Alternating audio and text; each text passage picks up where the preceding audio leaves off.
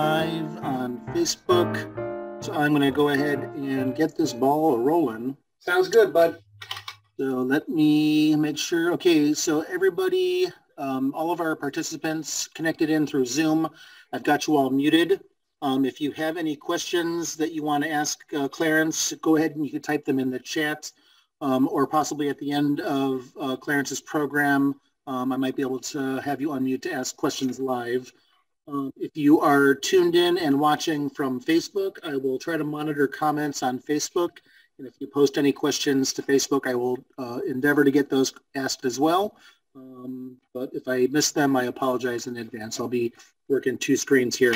So I'm going to start out with a quick introduction here. First off, my name is Leighton Schell, Director of the Stickney-Forest Public Library District. Thank you for joining us for this exciting program we have tonight on Zoom. I'm sorry we couldn't have it in person here at the library. Hopefully we'll be able to do that again very soon. So I'm going to introduce to you Clarence Goodman, our guest tonight. Clarence Goodman is a self-styled entertainer and historian whose actual and literal travels have taken him all over the map and all over the place. His love for his hometown and eventual return to it have proven to be a blessing, as his efforts have made him a favorite of libraries, historical societies, radio, television, and film. And he joins us today with one of his more than 30 Chicago-centric topics. And I think I just heard someone else chime in, so I'm going to make sure they're muted. But I'm going to go ahead and turn this over to you, Mr. Goodman. Thank you for joining us tonight. Thank you, Leighton. Good evening, Leighton, and a big shout of appreciation to Leighton and everyone else with the Stickney-Forest Public Library. And good evening to all of you, and thank you for joining us in Zoom land as well as Facebook land and whatever other kind of land there is out there. And welcome to Public Enemy Dillinger in Chicago, another chapter of Murder Chicago Style. All of the images that I'm using tonight, my friends, I do so within the fair use parameters of the American copyright laws. I am Clarence Goodman, your host for our little clam bake this evening, and let's get right to it. Why? Why? Why do we care about John Dillinger? Let me tell you something, everybody. This cat was only nationally famous for about a year. And here we are, going on 90 years since he left this earth, and we still care. Presumably, none of us out there right now were alive at the time, and some of our parents weren't even alive at the time. None of my parents, neither of my parents were alive at the time, and all of my grandparents were very, very young. Why do we care? Why do we care so much that have been not one, not two, not three, but 4 movie depictions of John Dillinger, and we've basically only had a Hollywood and the permutations of Hollywood, Bollywood, and when Chicago was the first version of Hollywood, we've only had this going for about 110 years. So we get a new picture about Dillinger on the average about once every 30 years. Why? Why? There are more movies about John Dillinger than there are any singular movies about singular U.S. presidents. There are movies about incidents, but there aren't 4 or 5 pictures strictly about FDR or Jack Kennedy, oh, Abraham Lincoln, whatever. Here we go. For every story, there is a backstory. So let's look a little bit at our backstory. First of all, when we're getting into the era just before Dillinger, we're talking about the Roaring '20s. And oh, yes, of course, the defining quality of the Roaring '20s, of course, here in America, Prohibition, which, of course, led to the ultimate guy on the make, if you want to know about that. And, of course, that is Al Capone here in Chicago. And, of course, the jazz era, Art Deco, flappers, oh, all kinds of wonderful music. Jazz music was very, very young, and it was exploding all over the joint. And then, of course, baseball becomes the most popular sport in America in the 1920s, typified by the jazz era baseball team. That would be the Murderers Row Yankees of the 1920s, featuring, of course, Messrs. Gehrig and Ruth from left to right, respectively. And then, of course, a new era of art. Imagine an organ playing, the silent film era. Everybody was crazy about the pictures. And early in the silent film era, none other than Chicago, USA was the capital of America's film industry. And then, of course, our very, very interesting triumvirate of presidents in the 1920s. Warren G. Harding, who, would just look at that face and look at those eyebrows. He was an interesting cat. He dies in office. He, of course, was nominated in 1920. Then his successor, because of death, is Calvin Coolidge, the man known as Silent Cal, because he only wanted to do one term and then he wanted out. The guy rarely talked. He was the, if you will, the Marcel Marceau of United States presidents. And then, as if to get the flip side of the presidency, we get Herbert Hoover, who was not only verbose, but he was cocksure. Not so much cockstrong, but cocksure. This triumvirate of presidents in many ways defines the 1920s, and then bam, bam, bam. Oh my goodness. Look at the egg that Wall Street lays in the lap of President Hoover. Yes, the crash of the stock market, which of course leads to the Great Depression and Dust Bowls and this confluence of every crappy thing happening in the Western world. Unprecedented, and we've never had anything since really with regard to Western economy. And this, of course, leads to runs on banks and failures of banks all over the place, and failures of farms and auctioning of farms. And my goodness gracious, at one point, 1 in nearly every 3 Americans was out of work, and so many Americans, so many of our compatriots lining up for free coffee, free donuts. My goodness gracious, why can't you give my dad a job, brother? Can you spare a dime? Indeed. And this, of course, gives rise to one of the most opportunistic groups of people in the history of the United States. And that, of course, is the early 20th century bank robber. And these guys, let it be known, this was a really, really finite period that these people enthralled, terrorized, and captivated the heartland of the United States. And this, of course, included Bonnie and Clyde. That, of course, is Bonnie on the left and Clyde Barrow on the right. The Ma Barker game, charming picture. This would be Machine Gun Kelly.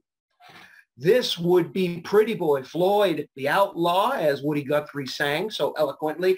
Babyface Nelson, Chicago's own Babyface Nelson, which of course leads us to the center of our narrative tonight, one John Herbert Dillinger Jr.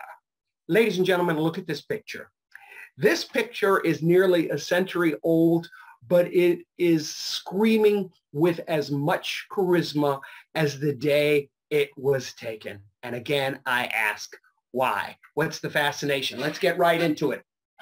Johnny Dillinger was born in Indiana in 1903, and he was, look at those cheeks, didn't change in 31 years. He was incredibly close to his mother, who died at a very early age. And then this made Johnny a very, very sullen young man, and something of a loner, and something of a troubled kid. And he was not encouraged by his father to pursue anything with regard to his brains and his ability. And that's a shame, because this guy had charisma, this guy had guts, this guy had bravado, and this guy had way more intelligence than anybody around him gave himself credit for. He really didn't have a chance. He also didn't have a chance. Well, I have a theory about men who are juniors. A lot of us who are born juniors, and our dads are a particular way, it kind of messes us up. And this is a picture, one of the few pictures of both the John Dillingers, senior on the left, of course, and junior on the right. They had a troubled relationship, one of respect, but one of violence, and one that typified relationships back in the early part of the last century, which is guys are tough. Dads don't hug their sons, and all of these things that we know, Dr. Spock, are you listening, that we shouldn't have been doing. And to top it all off, John Dillinger Sr. took up with another woman and got remarried fairly early in John's life. And this is an incredibly defining event here. Not only did John Sr. replace John Jr.'s beloved mother fairly quick, which was actually pretty common back in the day, but there is more than just a slight preponderance of certainty that Junior got involved sexually, that is, in an inappropriate relationship with his stepmother. Now, any one of us who's ever gotten involved with an inappropriate sexual relationship, it kind of marks us for a bit. But when we are diluted and polluted and corrupted and tainted early on before we even really understand romance and sex and love and things like that, it kind of screws us up forever without tremendous therapy, the likes of which did not exist in the 1920s and the teens, which is when this happened with Johnny. And then many sociologists and the like, smarter women and men than I, say that a person like this oftentimes in one way or another can become a sex addict. Nevertheless, this picture of John from high school looks like he has a little more swagger than he had earlier on. Maybe he was deriving his swag from the fact that he was having sex with a grown woman. Who knows? Contrary to popular belief, I was not alive then. But Johnny is going through school as kind of a ne'er-do-well. The one thing with regard to academics that he succeeds at and really, really excels at, wood shop and machine shop. Everything else he pretty much blows off except for being the class clown. And I can imagine this. I'm sure you can too. Somebody that charismatic, but with no discernible skills and talents when it comes to the 3 R's, reading and writing and arithmetic, was probably an absolute riot and spent a whole lot of time in the dean's office, undoubtedly. He is a very, very good athlete, which we'll find out a little bit more later. But a couple of things that Johnny, when he enters his teens, it's clear that he is going to be prolific at, and that is his love of women / sex. His love of booze / specifically whiskey. This guy was a whiskey and bourbon drinker, much like I used to be when I was young. And he loved baseball. So the triumvirate of John Dillinger's loves, to be joined by a fourth down the line, that would be sex, booze, and baseball. Sounds like an all-American guy in the early part of the 20th century. And with regard to John, John was a good baseball player. Moreover, he was a shortstop. And for those of you who know and love baseball like I do, and you know the positions, there is something majestic, something magnificent, something romantic, and something absolutely inspiring about a shortstop. The cornerstone, as they are known. Most shortstops are athletic. You have to be fearless to be a shortstop or a second baseman in softball or baseball, obviously, for that matter. And this is going to come into play with regard to the career that John chooses, or rather Johnny chooses down the line. With no discernible skills, with no discernible prospects, with no discernible nothing except that swag, he joins the Navy. Look at him there on the left, looking just like a sailor boy. Doesn't he? Crackerjack. What do you get in Crackerjack? But he doesn't like revelry. He doesn't like getting up early, and he doesn't like taking orders from people. And so he goes AWOL pretty early on. This is indicative of his penchant to buck the fences and buck the walls and buck the chains that are going to be around him the rest of his life. And what does he do on the rebound? He gets married. You go AWOL, you find a young bride, and you get married. This is a wedding picture of John and his first wife, or his only wife, I beg your pardon, Bethel Hobius, or Hobius. I'm not sure how that is pronounced. I've never heard either that first name nor that surname in my life, but nevertheless, they did get married, and then they got a quickie divorce as well. So, my goodness, a failed marriage. No job, no prospects, no opportunities, no schooling, no education, no nothing. So Johnny decides to get into crime, and he's going to start small. Oh, so small. He is going to hold up the local general store, which is not going to have a whole lot of money. He does this, and he gets caught. And here's the problem. And this is one of the defining moments when it comes to John's career and life. For the rest of his 20-odd years, 15-odd years, 14-odd years that he's got left on this planet. The general store that he robs happens to also be the post office. And so holding up or threatening or doing anything against a postal or a federal employee, a postal or a federal outlet or so forth, is a federal offense.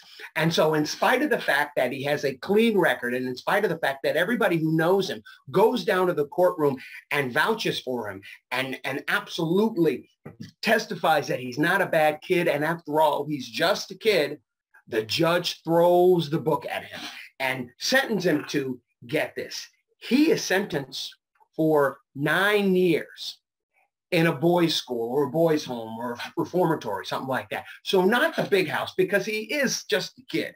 But this is an incredibly long sentence for, I believe he stole maybe $20, which is obviously less than chump change today. A lot of money back in the early part of the 20th century, but certainly not enough to get you thrown in the hoosegow for the better part of a decade. So Johnny is there in the reformatory, and he doesn't like these chains, he doesn't like these walls, doesn't like these fences, does not like captivity. And so, woohoo, he and a bunch of other cats escape. Oh my goodness gracious, and they're caught in nothing flat because they have no game, they have no plan. And so this time, when John is caught, oh, let me back that up a little bit. Oh, never mind, we can proceed forward here. This time, when they capture John, and they put him back under lockup. This time they send him to a maximum security male penitentiary, the Indiana State Prison in Michigan City, Indiana. In other words, the big house, where he is there with hardened criminals. And there has been evidence revealed that it is during this period that John Dillinger, like so many other hardened criminals, who becomes incarcerated very early and who has the tendencies of what we would now refer to and categorize as sexual addiction, he gets sex in prison, which means that the two-fisted, swaggering ladies' man that the way John Dillinger has been portrayed in the films, obviously, all bets are off when he's in prison, because there's only one way to get your sex in prison. So further evidence that John Dillinger is a sex addict, and it might be a medium of exchange in prison. I don't know. I've never been there. Knock wood. So he's in the big house, and he's got all these older hardened criminals around him, and he starts hanging out with a bunch of guys who are all there for bank robbery. The first one is a guy who's going to become his lifelong friend, Harry Pete Pierpont. Another guy is with the name of Charlie Mackey. And then we have Homer Van Meter. All of these guys are there. Not only are they there for bank robbery, but they are there because they are students of the Herman K. Lamb method of robbing banks. Believe it or not, this guy, Herman K. Lamb, taking it on the lamb, he brought to the crazy debauchery and unorchestrated and unchoreographed nonsense that bank robberies often were. He brought to that a scientific approach, a methodology that would be deliberate and meticulous. And sometimes rather, in the past, most people who robbed banks would go into a bank and just start blasting up the place if anybody said anything and they had no idea what they were getting into. They might get a huge take. They might get a minuscule take. Herman K. Lamb brought the whole idea of casing a bank, seeing not only when the best time to hit the bank would be, but also when the greatest number of deposits had been made and when the transference of the money occurred. And ideally, you wanted to hit the place when it was softest with regard to guards and when it was its heaviest with regard to deposits. So all of these guys schooled Johnny, and Johnny was a good pupil. And then 9 years after he had been sent up the river, he is paroled. So at this point, Johnny Dillinger is 30 years old, and he has been incarcerated for a third of his life. He's actually just short of 30 years old when he is paroled. wow, this is great. And boy, the problem is 1933 America is a whole lot different than 1924 America. 1924, jazz, flappers, prohibition, I'm in the money, and all this other stuff has been replaced by, brother, can you spare a dime? President Roosevelt has just gotten into office. I mean, he's literally just gotten into office when Johnny is paroled, because Inauguration Day back in those days was Chicago's birthday, March 4th, 1933. So Chicago celebrates 100 years, and there's a new president, and John Dillinger is out on the street. Wow, what a confluence of circumstances and events right there. And so Johnny is ready to start this new profession. He went into prison as a green thumb, green-eared tin horn who was inexperienced, young, and a novice. He hasn't done any serious robbing of banks, but he is ready to come out and make his mark. And he's hoping for a long and winding career of making money the old-fashioned way, stealing it from people. And so with this in mind, he and this band of renowns that he gets together with on June 21st, 1933, just before he turns 30, John Dillinger robs his first bank in Indiana, the First National Bank in New Carlisle, Indiana, and the vast majority of banks that John would hit and case and so forth are going to be in his home state of Indiana. And the peripheral states and the contiguous states around Illinois. And naturally enough, he's not had any practice in 9 years. And so he gets pinched. Oh my goodness gracious. So he's back in the hoosegow. However, much of his gang is still out, and they are going to break him out because John very quickly, though he is considerably younger than these cats, he clearly is the leader. And so like a basketball star like Kareem Abdul-Jabbar or George Mikan throwing a skyhook in, do John's compatriots throw a bunch of materials and tools and so forth in over the wall of the jail in order to aid and abet him in his escape. And so he escapes.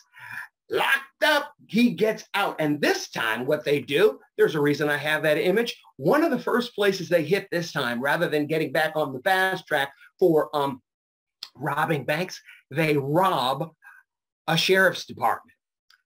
Looking just like Barney and Andy there. Why would you rob a sheriff's department? Because you can avail yourself to all kinds of juicy, splendid, potent weapons that most criminals don't have, and a whole lot of law enforcement agencies in these small towns that they're going to hit, a lot of them don't have as well. So you've got this firepower advantage, and if you're doing nothing but doing kind of a beachhead operation, popping around, island hopping to these small towns, you're going to be busy, but you might be pretty productive too and not get clobbered too much with regard to the heat that's in place there.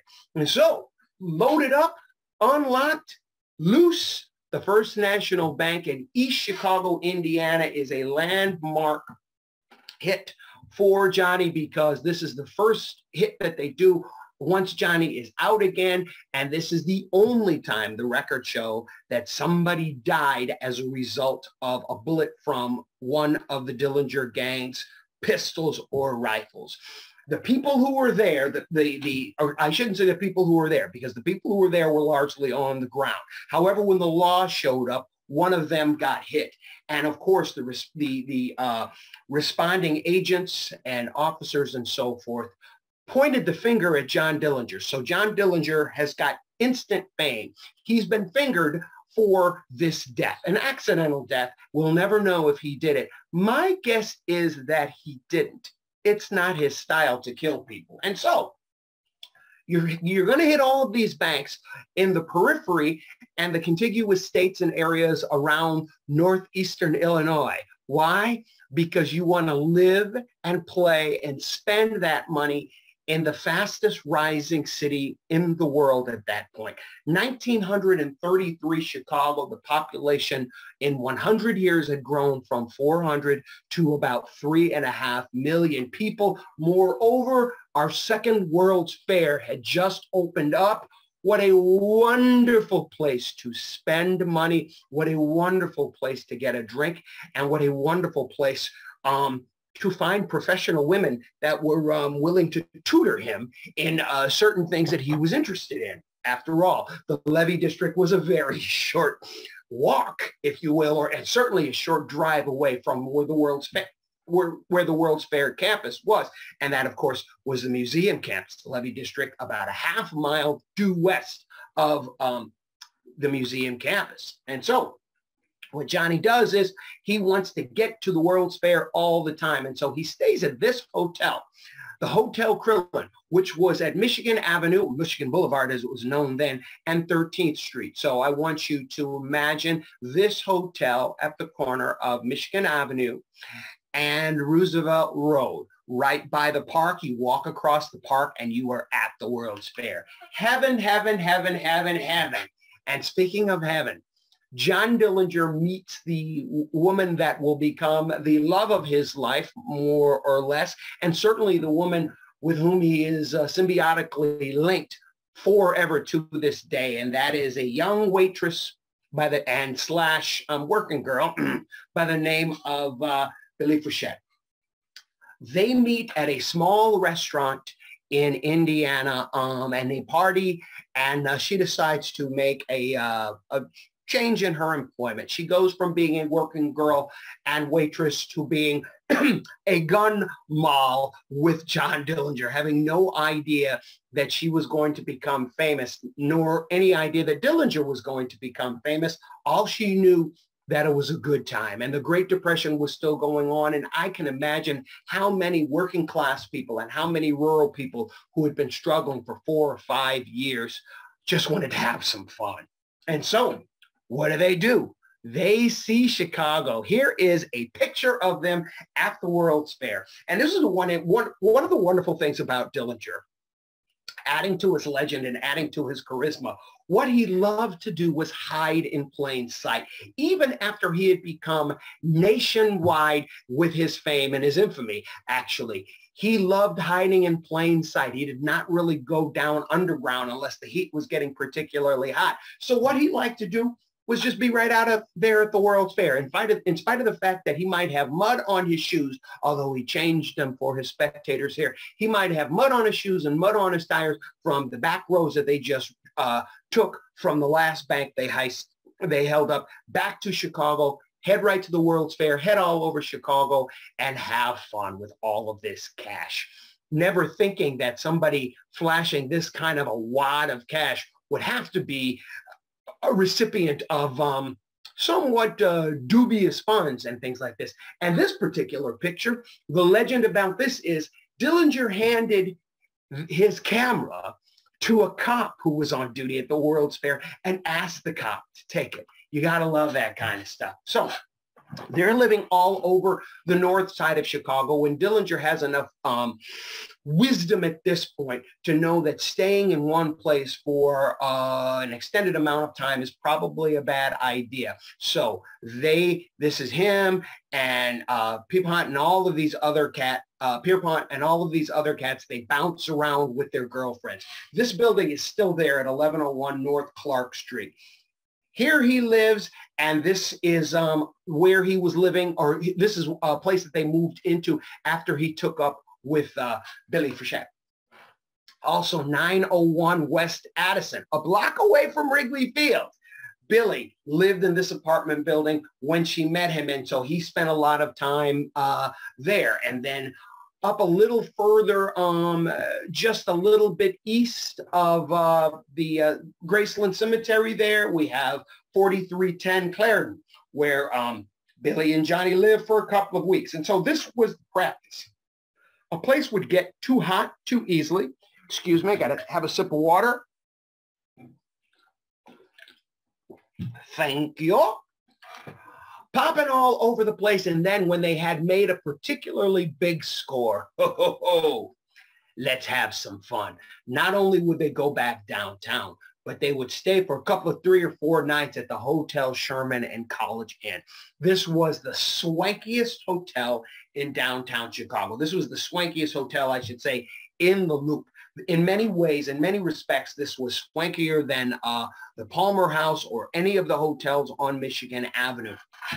This hotel was at the site where the Jim Thompson Center is today. This was a wildly popular place. This place was so popular, it is mentioned in the song Chicago, That Toddlin' Town in the Middle Eight that nobody ever plays, except I think me. I'm the only one who plays that part of it. But anyway, when they had the extra money, they'd have extra fun. And then taking in the Rainbow City, as it was called, Chicago's Second World's Fair. While this was going on in Chicago, we had the final battles, if you will, of the war between the Northsiders and the Southsiders. And of course, this war started with Johnny Torrio versus Dean O'Banion, and then came into its own when Capone took over the South Side, and Capone murdered his way through the South Side. And then once he went away to jail for good, his successor was this man, Frank the Enforcer Nitti. Frank the Enforcer Nitti, as Capone's enforcement man, already had a reputation. So when he took over the rackets, and in many ways, he was shrewder than Capone because he wasn't a hothead like Capone, and he wasn't addicted to cocaine and women like Al Capone was. Frank Nitti was putting the finishing touches on the war with the Northsiders, taking out this gentleman here, Roger Terrible Toohey of the North Side. While all of this was going on, Johnny knew to keep his distance respectfully and make sure that he was never going to infringe upon anybody's territory, because the last thing you want to do is tick off one of these dudes during the beer wars of the 1920s and into the 1930s. And now that Prohibition had been repealed, it was clear that this war was going to be over from a bootlegging capacity, but there were still a few scores to be settled, which leads us to this man, the mayor of Chicago. The final score that was settled when it came to the beer wars of the Roaring 20s and into the 30s was the assassination of the mayor of Chicago, Tony Cermak. So with him being killed February 13th, 1933, the town was being run by Nitti now, and all of the descendants of the Capone organization. Even though Capone was in jail, he still had a hand. So Johnny, like everybody, is very happy to watch from a box seat, eat his popcorn, and not get hit by stray bullets. So Johnny has been in jail for so long, he has developed an itch. He has developed a sickness. It was called Barber's itch. Barber's itch and trap was a social disease that was fairly typical back 100 years ago, and it was really, really common, where a lot of people, men, were in close quarters with one another, like jails and like the military and so forth. However, the medical attention you get in the military is far superior to that you get in prison. So what Barber's itch and trap is a ringworm-like outbreak in the shaving area due to excessive and close shaving. That is the textbook definition, but there's some speculation that it also has to do with the social proximity that people have with one another. I'll let you fill in the blank there. So John goes to Dr. Charles I on the North Side for treatment. And he and Billy go to this clinic up on the North Side to get treatment. And John suspects that there is a trap. And so while he's receiving this treatment, sure enough, a sixth sense, his spider senses must have been tingling. Rather than go down the front door, he and Billy haul backside out the back door and head down the back stairs. And they jump in their car and they start to back out top speed out of this alley behind the doctor's office. And sure enough, there had been a trap set for them by the Chicago Police Department. So when the cops realize that Dillinger is getting away, what follows, what ensues, is a high-speed chase around the North Side of Chicago. And you know how this story ends. Dillinger gets away and the Chicago Police Department look stupid. So much heat is on John at this point. They decide they've been pretty productive at this point.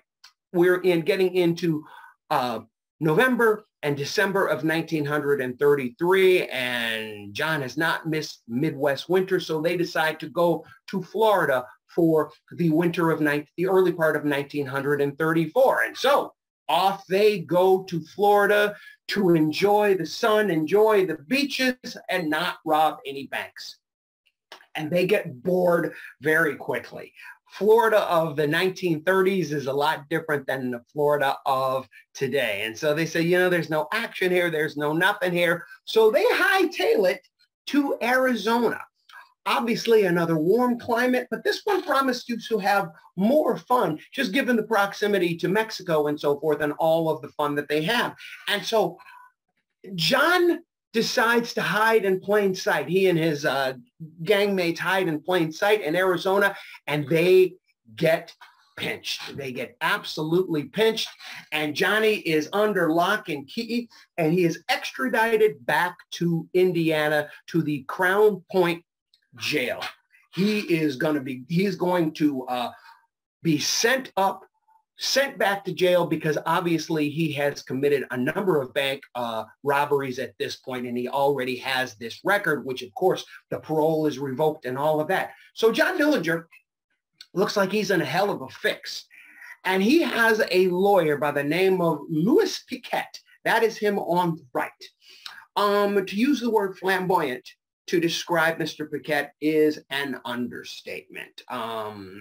There are a number of legendary lawyers who were known in our nation's history, who were known more for their bravado and more for their style and more for their oratory embellishments rather than their actual legal know-how.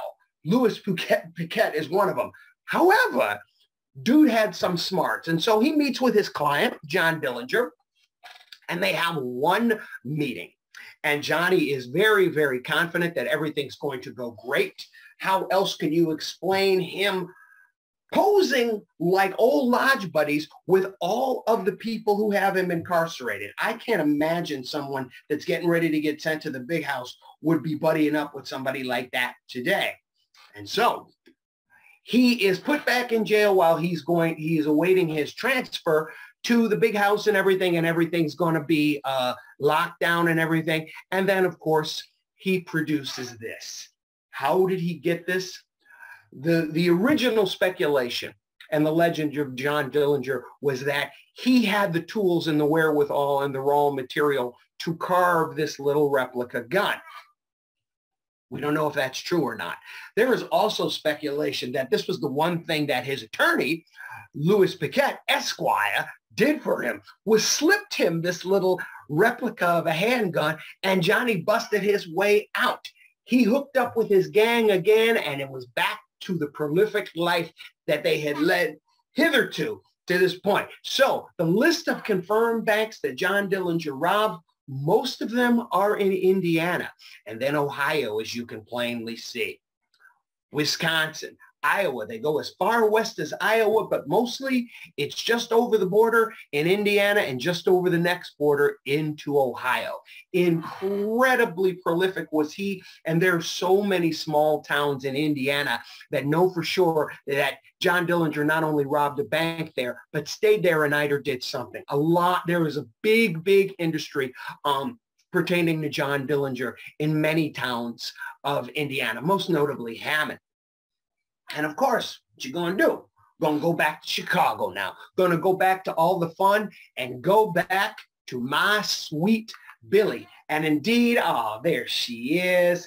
Indeed, they get together. Oh, and I think this was probably a book from her funeral. I'm sorry, ladies and gentlemen. I just thought it was a cute picture, but I just noticed that. Anyway, Billy and John hook back up, and they're having all kinds of fun, spending all kinds of money. John is going out and stealing it, but new characters in our story. The Bureau of Investigation, not the Federal Bureau of Investigation, but in its early years, the newly formed Bureau of Investigation is now, even though it claims that it was never our intention to be a national police force, it sure as heck is a national police force, especially when it was run by this man, J. Edgar Hoover, who ran this not so much like a national police department, but he really ran it in many ways like the Gestapo, which happened to be rearing their heads across the pond a little bit at this point. J. Edgar Hoover didn't like stuff going on his watch.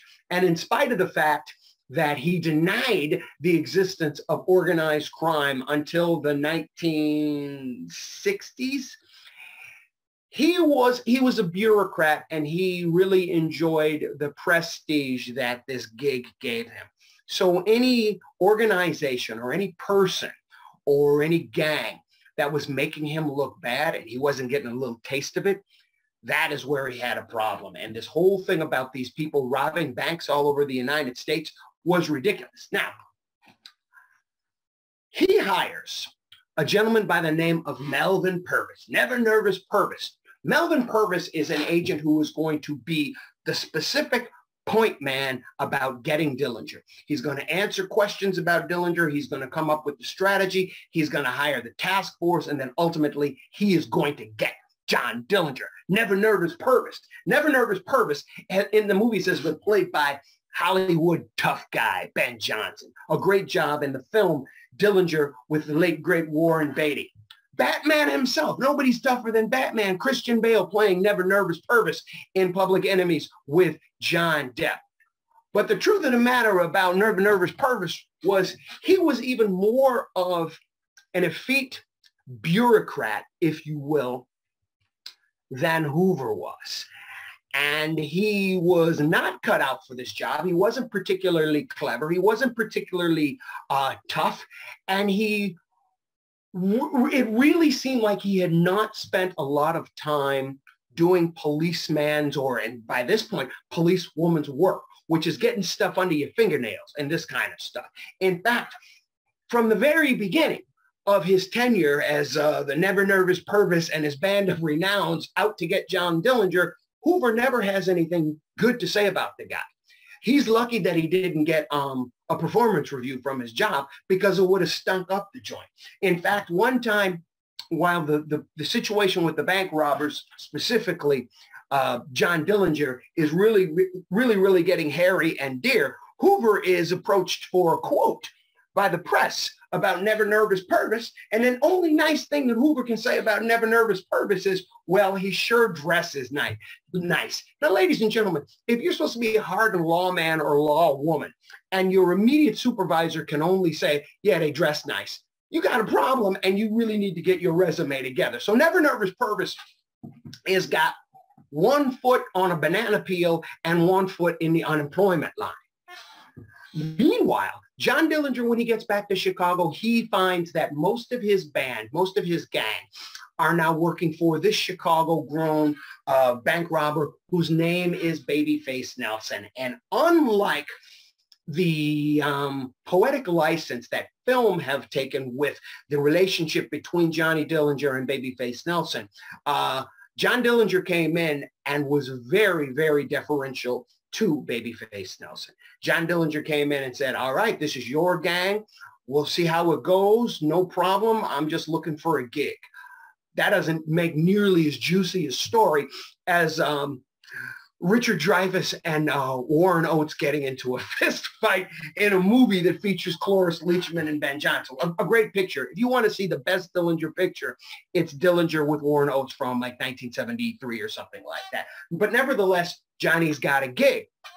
And so when Johnny is not doing jobs on his own and doing jobs with Babyface Nelson, they are spending so much time at the World's Fair once again. And the legend about Dillinger is they took $800 cash and bought an eight-cylinder car from the showroom of the World's Fair. Now, ladies and gentlemen, 8-cylinder automobiles were very uncommon in the early 1930s. And let me tell you something. When you combine 8 cylinders with an automatic Thompson submachine gun, that is an extremely lethal and productive weapon. Might as well be a tank.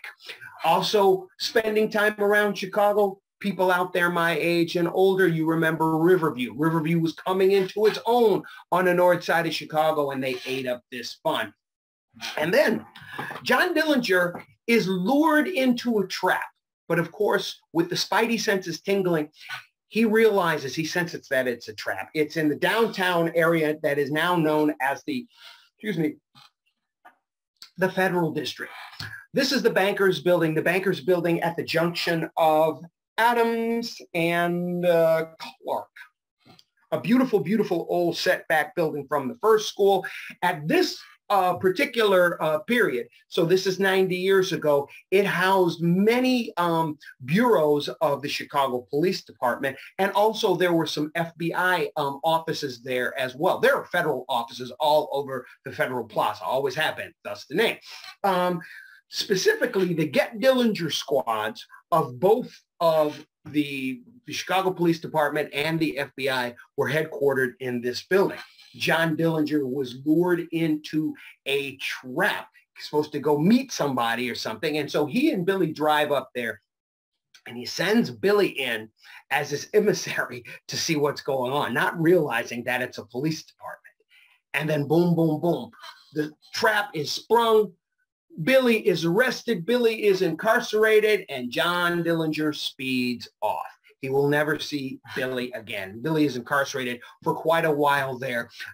So John Dillinger scoops up his gang. They regroup, and they decide to take it on the lam a little bit, and they head up to the Little Bohemia Resort in Wisconsin, and they're just going to cool their heels there as summertime approaches in Chicago as they plan their next strategy.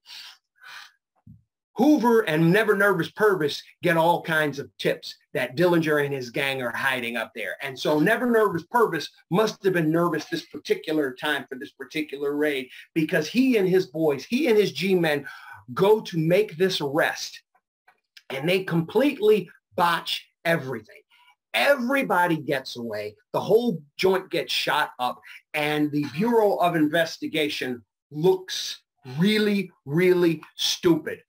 J. Edgar Hoover was not on the scene. He's hanging out at gambling resorts that were not owned by organized crime. No, organized crime has never been involved with gambling resorts, specifically the gambling resorts that J. Edgar Hoover and his companion and second in command, Clyde Tosin, used to frequent all the time. There's a joke there.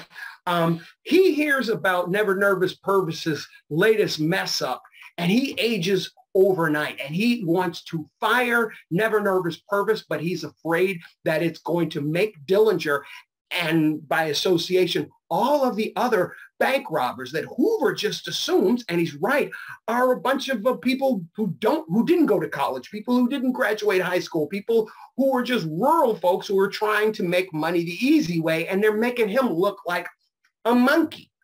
Oh, Hoover don't like this. So he turns up the heat a bit. He and Never Nervous Purvis turn up the heat on John Dillinger. And so as we get into the summer of 1934, John Dillinger is starting to feel the heat. And he says, okay, I have a pretty distinctive face, and my picture is all over the place. And I love seeing my picture all over the place. And my face is in newsreels all over the place. And I love seeing my face in newsreels. But maybe I better be a little more prudent. So he goes in for plastic surgery. Now, ladies and gentlemen, we can all agree that John Dillinger, maybe it's because we've seen his face for going on 100 years, has a really, really, really distinctive face and a really, really distinctive hairline, haircut, and everything. And the mustache makes him look even more dashing than he already did. But truly the source of his looks is the swagger that he's got. So there's only so much that a plastic surgeon working on the down low is going to be able to do. Nevertheless, he heads to the north side to the offices of Dr. William Lesser. And William Lesser, Dr. Lesser's name is pretty appropriate at this point, because Dr. William Lesser couldn't have been less effective when it came to changing Johnny's looks. He didn't want anything drastic, obviously, but he wanted to look different. He didn't look any different. He's John Dillinger, for goodness sakes. You can, in the last few pictures you see up in life, you can maybe see a little difference, but not a whole bunch. And so John Dillinger turns 31, and he can celebrate that by hearing that he is now Public Enemy #1. The Attorney General of the United States has authorized a whole bunch of money for the arrest and capture and information for John Herbert Dillinger Jr. Happy birthday, John. And so, wanted in 5 states. John Dillinger, though, still hiding in plain sight. You would think that somebody would catch this guy, but maybe he has way more allies than the police and Hoover and Never Nervous Purvis and everybody realized, because he was kind of a folk hero. So John Dillinger goes back to the north side of Chicago, and he loves him some baseball, and he spends every afternoon he can at Wrigley Field and every evening that he can at the movies. Remember, he missed the whole first decade of motion pictures in the American experience. Well, there's another business right down the street from Wrigley Field, excuse me, and it is a brothel. And it is at this brothel on Sheffield Avenue where he meets this woman. Her name is Polly Hamilton. And she is a working girl, and she will become Johnny's girlfriend and his favorite, if you will, for the rest of his life. Polly Hamilton's boss of this bordello is, oopsie, click, this woman here. Her name is Anna Sage. Anna Sage is an illegal immigrant from, I believe it's Romania, she's from, and she owns this bordello, and she and Polly Hamilton share a flat in Lincoln Park. They actually share a flat just north on Halsted at the junction, just north of the junction of Halsted, Fullerton, and Lincoln Avenue. The building is no longer there, but it's in a really, really happening area. If you've been there now, it's still a lot of fun. A lot of the original buildings are still there. And so Johnny crashes whenever he's not robbing a bank out of town or entertaining another lady someplace else. He hangs out with them. And so this is Martin Zarkovich. Martin Zarkovich was the chief of police in East Chicago, Indiana. Martin Zarkovich was one of the key law enforcement officers who rushed to the scene when Dillinger made this hit that resulted, or excuse me, this hitting of this bank that resulted in a guy passing away.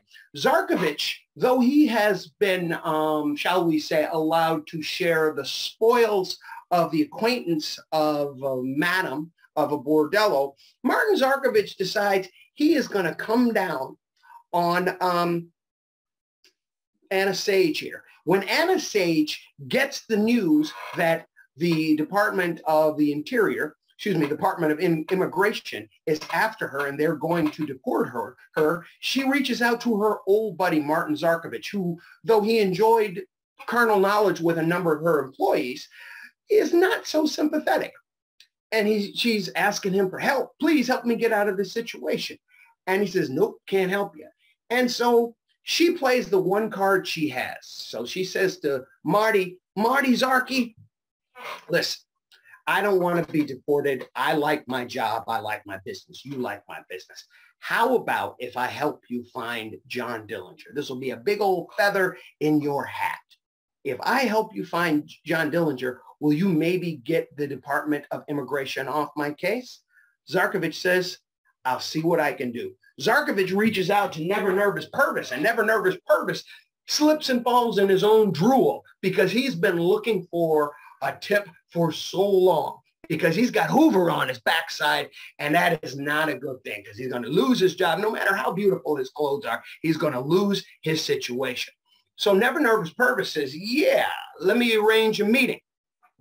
And she says, yeah, I can hook you up with Dillinger, but I would like immunity from deportation. Never Nervous Purvis doesn't guarantee anything to her, but she goes ahead and provides the information as far as the capture of John Dillinger. Now, the stage is set. The summer of 1934 had been one of the hottest summers to date in Chicago. There's a 2-week period there where the temperature was averaging close to 100 degrees. And back in these days, very, very few public buildings had air conditioning. Air conditioning was relatively new in the American experience. Generally speaking, the only buildings that you could count on to have air conditioning were movie theaters and morgues. Foreshadowing intended. And so John Dillinger, anyway, they went out to the pictures every night. You can't rob banks at night, and the bars don't open till later. So every night of the week, and sometimes twice on Sunday, he and Polly Hamilton and Anna Sage would go out to the pictures. And so they were looking for a movie to go to on this particular night of July 24th. And so as soon as Anna Sage got the word she was going to set Dillinger up, absolutely. There were two movies that they were considering, or two of their favorite movie theaters. One was on the not the near west side of Chicago, but not the far west side of Chicago, the Marlboro Theater, a grand old music palace, as you can plainly see.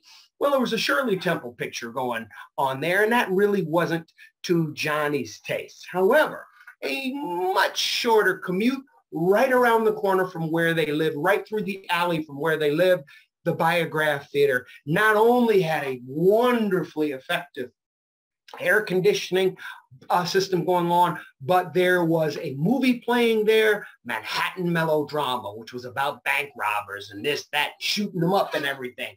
And John Dillinger, like most Americans, loved him some Clark Gable. In fact, Johnny, self-consciously said that he thought that he resembled Clark Gable, and they were about the same age. I think Johnny was just a few years younger than the King, as he was known. So this is going to be the movie where they are going to go that night. And so Anna Sage gets on the phone and says, hey, we're going to the Biograph tonight. We're going to come out of the theater. It's going to be me, Polly Hamilton, and John. John Dillinger will be the only man in our group. He's obvious. I'm going to be wearing an orange hat and an orange dress. An orange hat and an orange dress. And of course, and this is how you're going to be able to identify me. And the man I'm with will be Dillinger. Take him. Please don't kill me. Please, baby, please don't kill me. And of course, in the moonlight and in the street light, the orange hat and orange dress look red.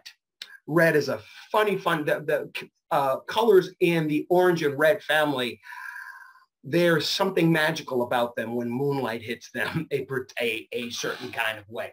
And so they come out of the theater about 10:30. Dillinger's with the two ladies. Melvin, Never Nervous Purvis, sees Anna Sage in the orange dress and the orange hat. He lights his cigar. He tries to light his cigar, but he is so nervous. Never Nervous Purvis is indeed nervous. He has trouble lighting his cigar, but the other G-men around see him trying to light his cigar. They close. The official report is they identify themselves, and Dillinger pulls a gun, and then they shoot him in return. The eyewitnesses say that Dillinger never got his gun out. He started to run, and one shot hit Dillinger in the eye as he was racing down the alley away from, that's a couple of doors southeast from the Biograph Theater along Lincoln there. And that is where John Dillinger fell. He might have been dead before he hit the ground. All kinds of commotion and everything is going on, and nobody knows what is going on except the authorities. They send a meat wagon, an ambulance and so forth, and they speed Johnny to the nearest hospital, which is the Alexian Brothers Hospital, but he is dead on arrival. So as word virally goes all over the place, all over the country and all over the city that John Dillinger has indeed been killed, John Dillinger's body is taken to the Cook County morgue. That building is still there. If you know the Rush Presbyterian campus, the oldest building at the junction of Wood and Polk. So that is just a block west of the Blue Line station, the Polk Street Blue Line station. Those of you who know the L, that is the building where the Cook County morgue was. And that is where John Dillinger's body lay for the post-mortem. But then, of course, this is a celebrity.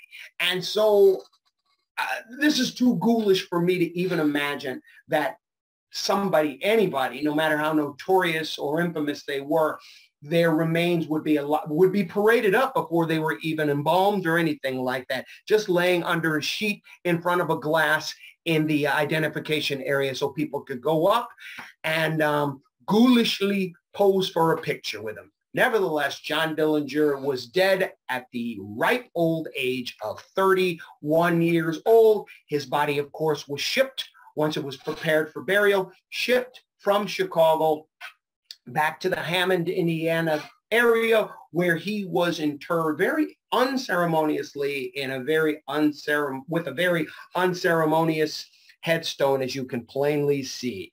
John H. Dillinger Jr., 1903 to 1934.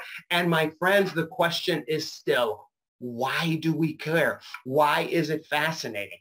I didn't care anything about John Dillinger when I was a little boy growing up on the South Side, but then I saw that movie with Warren Oates, and I thought, wow, this guy's like some kind of Robin Hood or something like that. Maybe is it the meticulous way he was the one of the first people in American history to bring this meticulous lamb method to robbing banks, and almost every successful bank robber does today. Was it this? Was it that Robin Hood of the 1930s and that Robin Hood of the Great Depression era that captivated people, and people were going to the movies and seeing him on newsreels and so forth? Was it that his playground was the grandest city of them all at the time, and the center of the universe to me to this day, Chicago, USA, at its absolute peak period, celebrating its centennial? Or was it that he was just one of those cats like Jimi Hendrix, like Janis Joplin, like Hank Williams, like Otis Redding, like a number of Jack Kennedy, who's not around for very long, and they're like a comet streaking across the sky, and then they're gone. And whatever wasn't there as part of their actual story, we embellish and turn into the myth and turn into the legend, and the stories get juicier and juicier and juicier. And as long as they continue to sell books and get movies greenlit and so forth, who knows? Was it the man himself with all of that charisma? We may never know, but we'll still keep going and looking at this guy and trying to learn about him as long as that question is still there. Why? If you enjoyed this, my friends, or if you would like to avoid me in the future, my Facebook page is facebook.com/music and Chicago stuff. My website is clarencegoodman.wix.com/Clarence Goodman. Like my Facebook page, and you'll get all kinds of information as far as my next appearances and so forth. I got a bunch coming up for the next 6 weeks. January has been busy. February is going to be even more hectic, but this is the business we've chosen. I'd like to say also that my book is out. If you want to message me one way or the other, I can tell you how to get a copy of my book, Nerd Avenue, Chicago in Stages and from the Stage. Shout of thanks to Leighton out there and everybody else with the Stickney-Forest View Public Library, and my buddy Ivan for booking this in the first place. My friends, all of you out there, may your God go with you. Please take care of yourselves and continue to enjoy presumably robust health and prosperity. And until our paths cross again, keep on rocking your public library. Back to you, Leighton. Thank you very much, Clarence. That was fantastic. We definitely appreciate you coming here. Did you have time for a couple questions at all, or? Sure. Project Runway isn't on for 20 minutes. If anyone tuned in Zoom has a question, if you'd like to unmute yourself, you could ask in person, or if you aren't able to do that and you want to type it in the chat room, that'll work as well. If you are tuned in on Facebook, we've had about 4 people watching on Facebook. If you want to type a comment, I'm trying to keep an eye on that, and I could read your question to Clarence myself as well. While we're waiting to see if anyone has any questions, I will say if you've tuned into this and want to send an evaluation of it to us here at the library, you can send an email to reference@sfvpld.org, or if you want to stop in and just ask for an event survey form the next time you're in, that would work as well. Did anyone tuned in on Zoom or in Facebook have any questions for Clarence?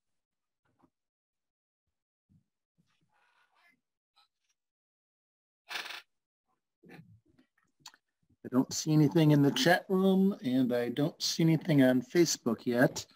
So I think we might be good. I'll go ahead and do a quick 10 count. Last call for questions for Mr. Goodman.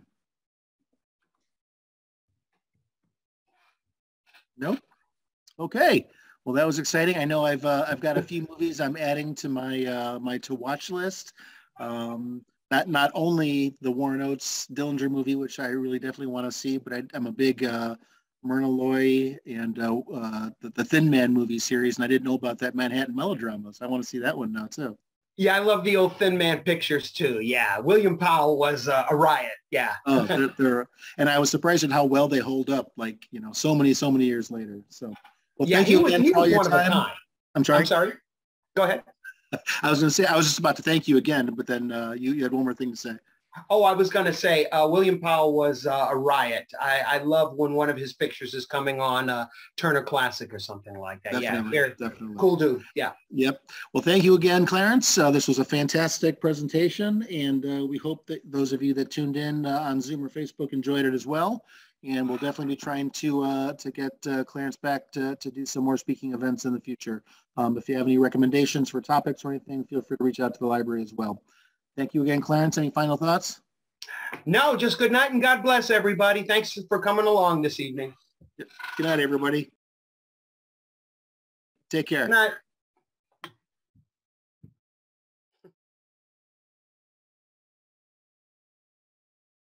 If you enjoyed this video, please like the video and subscribe to the Stickney-Forest View Public Library's YouTube channel. Also, like and follow us on Facebook, Instagram, and Twitter. The Stickney-Forest View Public Library District, where great things happen.